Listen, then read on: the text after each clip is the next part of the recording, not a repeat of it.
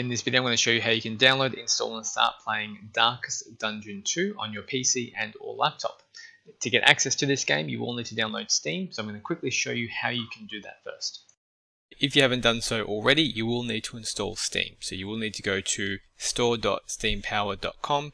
The link for this will be in the description below, so you can simply click on that to get to this page. Once this page loads, you'll just go to install Steam at the top middle of the screen. Once this page loads here, you'll click Install Steam. Then the exe file will load up in the bottom left hand corner. Click on that. And then once you have this window up here, click Yes. And then that will take you through to the steps to install Steam on your system. Now once you have your Steam, you're going to go to the top left hand corner where it says Store. Click on that.